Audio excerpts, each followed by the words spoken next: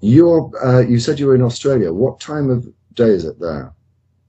It's I'm in Melbourne, so it's 6:45 in the morning, but I worked overnight, so I'm fresh as a daisy. Because again, I'll just remind people that Potholer has agreed to come on the show, but the time for him, if we did it at our usual time, would be 5 a.m. to 7 a.m. And for some reason, he's not very excited about doing it at that time. So there are a couple of options. One is that we change the time of the show to fit him in, or we do a pre-recorded slot which we play during the course of the show. So what do people think? Change? Let's take a vote on it. Thumbs up to change the time to fit Potholer. Thumbs down to do a pre-recorded to fit him in, so we can do it that way. A special show. Yeah, I thought people would think that. And to be honest, most of the views that we get do come, well, the program's being posted on YouTube. So, well, everyone. Oh, there's only one. You just being the troublemaker. Yeah. So what time would it be for us Americans? Because we're really important. I have to say that I've got this huge mental block when it comes to time zones. And I got his message only yesterday saying, you know, it's a bad time and can we do it another time or whatever. And I did think about trying to work out times, and it started giving me a headache. Because it's actually Monday morning for you, isn't it? It's not like early Sunday, yeah. It's actually, and it's, to make it even worse, it's our Queen's birthday holiday today. So, you know, the Queen of England. You guys have a queen? They've borrowed one. We're still apart. Yeah. I'm going to move on, if that's all right. I'm hopefully going to bring. We'll send you our instruction book on revolutions. But thanks for the call. Enjoy the Queen's birthday. JR, I hope you're ready to join us. We can indeed, sir. All right, I forgot. Sorry, I had my other microphone on. JR. Oh, shoot, just a sec. You're worse than Andy. At least Andy got it right this time. Sorry, I was distracted. Well, this time you've got to give him credit for that. All right, and let's see if I can get my camera on too. Oh, dang! I got the Manny cam on. I'm just all over the place today. Okay, tell us what you've got for us, JR, whilst you're trying to sort out the camera. All right. Well, I had some Jehovah's Witnesses come to my door. Lucky me. Two adult women and one child that looked to be around 11. And oh dear, why do I look so funny? Oh, did you freeze? I can't. We can still hear you. Oh, there you go. So everything locked up for a second. All right. And they gave me this pamphlet. It says 5 questions worth asking. The first one is, how did life begin? And one of my favorite lines from that was, I think I sent it to you in the contact request. Life always comes from pre-existing life. However, if we go back far enough in time, is it really possible that this fundamental law was broken? You look like an 80s music video. I was just thinking that. Here we go. There we go. How's that? Much better. All right. Did you hear any of the things I said, or were you just... Oh yeah, we were heard everything. Distracting. Yeah, exactly. I wonder, with these people that go around knocking on doors trying to convert people, I wonder what their success rate is, and whether they do it on the basis of success, or whether they do it out of some sort of obligation and thinking, oh well, I've done God's work today, I can sleep happily at night. I simply cannot believe that they're going to convert many people by that method. Anyone got any ideas? Anyone in the chat room? How many people do they convert? You overestimate the scientific literacy of, and I think both our countries, but 60% of people think that lasers are focused sound waves. Now, DPR, can you spot the problem there? Yes, I can. Even I can understand the problem. Even you can figure out that it's radars that are sound waves. Exactly. That's a joke, by the way, before people do think I'm a complete fuckwit. But I think these things are actually very persuasive because most people consider science to be very perplexing. And you're offering someone a way of feeling very smart and superior to the scientists. And I think that appeals to our wish to be knowledgeable, or at least not to be dumb. And so when you tell someone, don't worry about figuring out all this science stuff, you don't need to know it because God knows it. And so, you don't have to worry about your lack of scientific literacy. You know God. You know the Bible. You can toss all that tough science stuff out on the curb. Right? That's I think what really resonates with people is. But hang on, you say it resonates with people. JR, just remind us again what they said about the origins of life. Life always comes from pre-existing life. If you go back far enough, was this fundamental law broken? Yeah. See, no, that resonates, does it, Concordance? Yeah, because it's common sense. Common sense.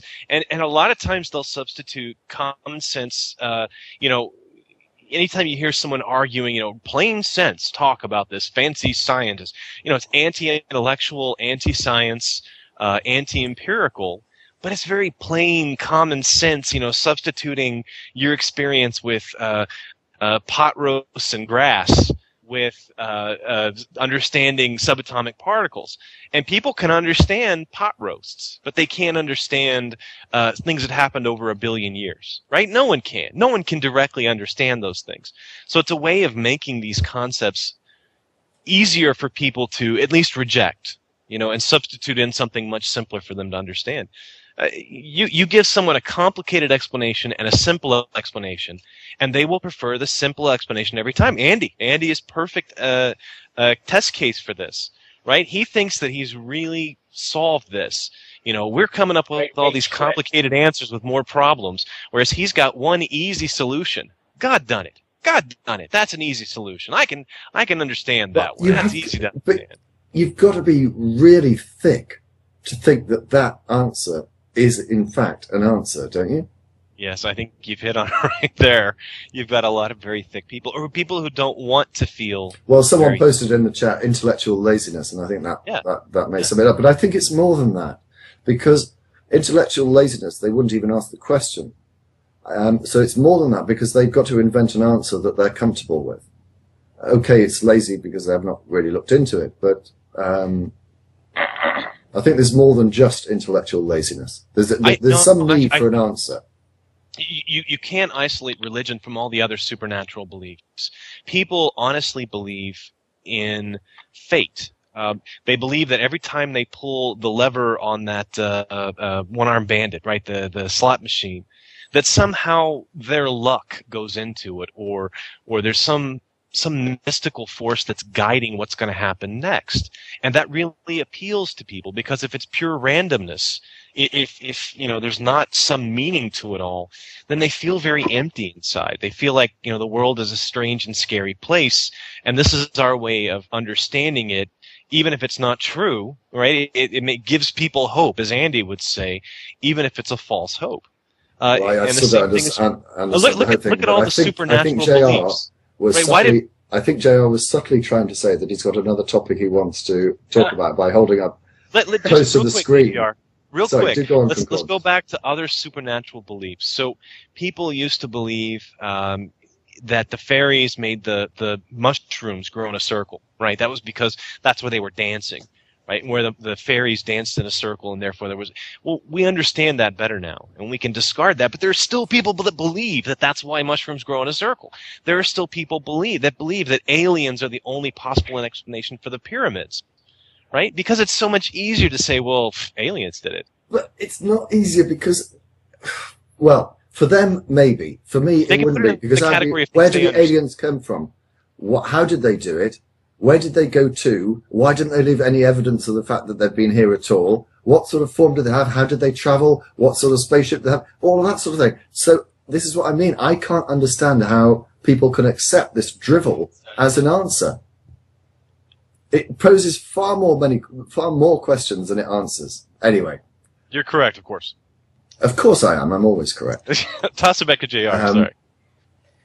JR, sorry, I think you were hinting that you had something to say about the simplicity of life. Yeah, that's another thing they talk about here. Is any form of life really simple? That's point 2 of their 5 points. Then they go on to describe how complicated things like brains, eyes, bones are. And it's actually some of the things I say is actually similar to what I said in what was said in a video I responded to, where they seem to think that all these complicated systems had to appear at once and are completely independent on each other and don't work partially formed. Like they think, well, how would a quote I heard once was, could half a heart function? And what they don't know is what they don't know to ask is, ask an amphibian. I mean, they potentially have half a heart compared to what a mammal has, and they function just fine. Half a heart doesn't work very well for us, but it works fine for them. So, what's point 3, 4, and 5? All right. Where did the instructions come from? Has all life descended from a common ancestor? And 5, of course, is it reasonable to believe the Bible? Well, tell us what they say about 5. All right. I haven't read much into 5. I was dreading it too much.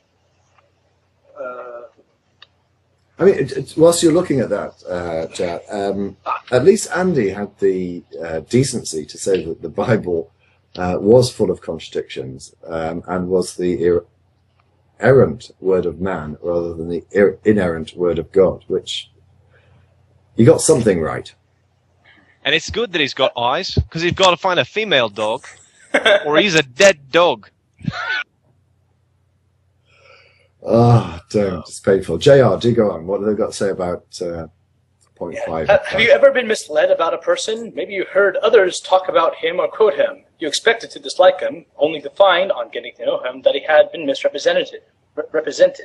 Many have had such an experience regarding the Bible. More than a few educated people take a dim view of the Bible. Can you understand why? That book is often represented or quoted in such a way that it sounds unreasonable, unscientific, or just plain wrong. Is it possible that the Bible has been misrepresented? Want me to go on? Or is that enough for now? That's enough for now. I can't remember what's their main sort of theistic or theological belief. They reject. I mean, I don't know about other stuff, but they reject organ transplants and transfusions. So in a lot of cases, their young children die of easily prevented conditions because they refuse a lot of surgeries. And I don't mean to pick on them, but it's an issue that I think is very important, that children have a right to medical care regardless of their parents' religious beliefs. I think children have a health care as a legal duty. I think there have been some successful prosecutions in America. There have. It's been mixed, where the child can initiate. Of course, by the time the child is a teenager, they've grown up in the Jehovah's Witness Church, and they often make decisions based on their parents' religious belief. So that's my particular problem with them. Yes, and rightly so. So, sorry, I missed some of it because of the background noise. So the prosecutions, what was it? Some have been successful? Some have been successful. When the child is old enough to express their own preference, then that tends to override the state. I mean, the judges usually go the direction that the child expresses an interest in, feeling that, it's the autonomy of the child, even if they're not quite of age. So there have been quite a few cases like that. But my position on it is, it's almost impossible for the child to make a truly unbiased decision if they've grown up for 15 years in the church. Then obviously they're going to tend towards those beliefs, which you can't do anything about it. It's a very complex situation.